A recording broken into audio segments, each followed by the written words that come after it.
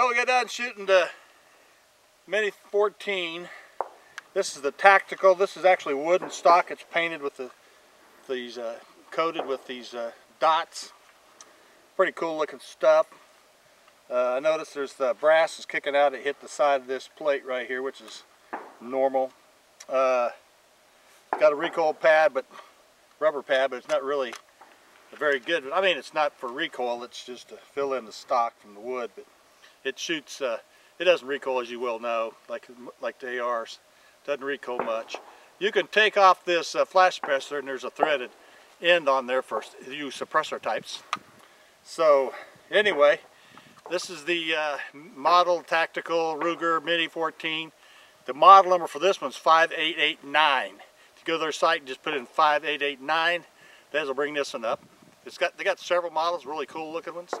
I think one had a pistol grip. Anyway, this weighs about 7.2 pounds. Overall length's about 37 inches. The barrel is barely legal at 16.12 inches. And the pull on this back here is 13.62 inches. The suggested retail is $1,069. Right now, you'd be lucky to find one for $1,069, so I'd buy it.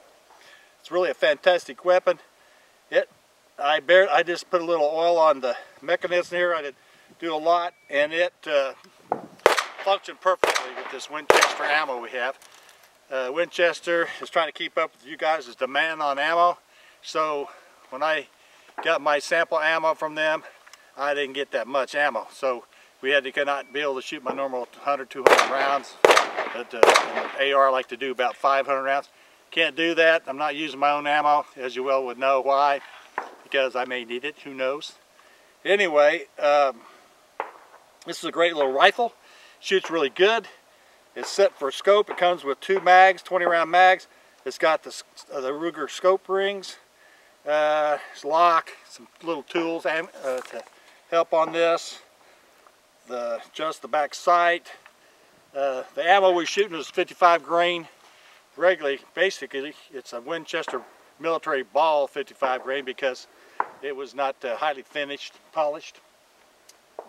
We were shooting up here to get into here. These were all the first few shots because the ammo will shoot low until we get out to a distance and it'll start climbing, as well you guys know, because of the velocity. These rounds here, my wild, I couldn't help myself, pulled the trigger on them, just to see if this thing would jam up, and it didn't. It ate everything I put in there. It's really a great rifle.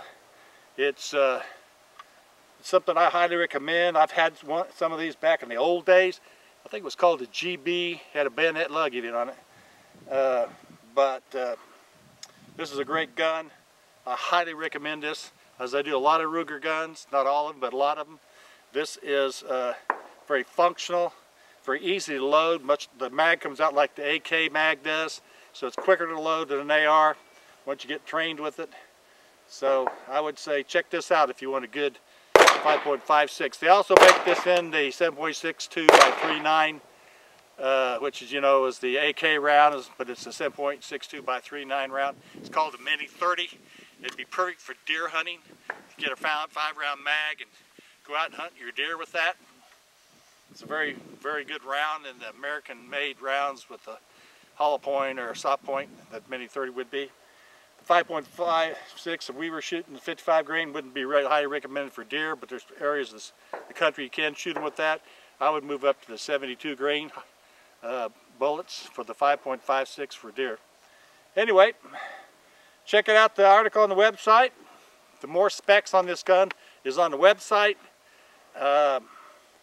And you all stay safe out there, and stay healthy and be blessed.